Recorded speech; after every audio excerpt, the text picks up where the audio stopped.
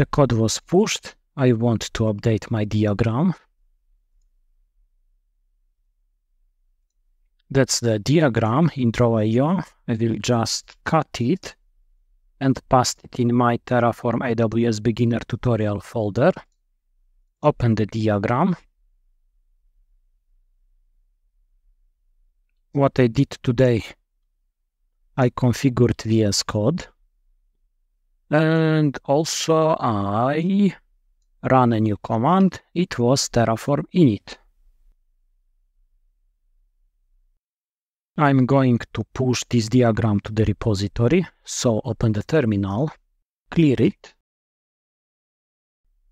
run git status. That's the diagram.